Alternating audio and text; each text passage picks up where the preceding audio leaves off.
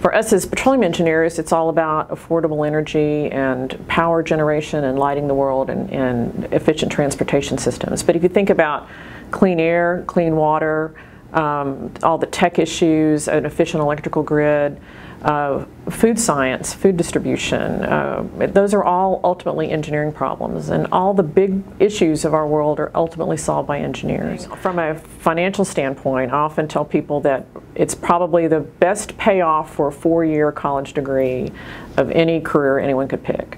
As far as what they make as a salary, their possibilities of rising up in a company. Most engineers, a bachelor's degree, a 4-year degree, is all that you need to really advance in the career. You don't need a doctorate degree, you don't need advanced degrees, you don't need a PhD. A bachelor's degree is enough to really set you on that course. And you look at some of the engineers who've been CEOs or high executives in a lot of companies, a lot of them only had a bachelor's degree. So it's a really great way to start off on a lucrative and wide open career path. A lot of the women of my age who studied engineering in the 1970s, kind of that very first wave of women in engineering, almost all of them that I've met, their father or an older brother were an engineer. So they had someone in their family that encouraged them to not only study a STEM field, but to stay in a STEM field.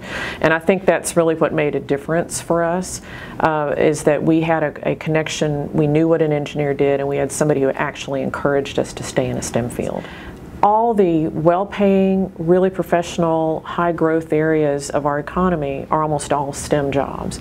And so by limiting yourself, by not studying mathematics all through high school and then sticking with chemistry and all that, you've really narrowed your opportunities. And I see too many younger women that narrow their opportunities too early.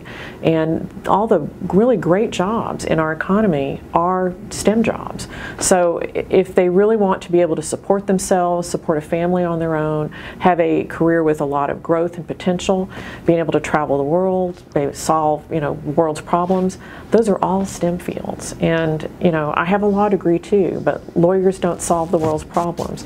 Engineers do.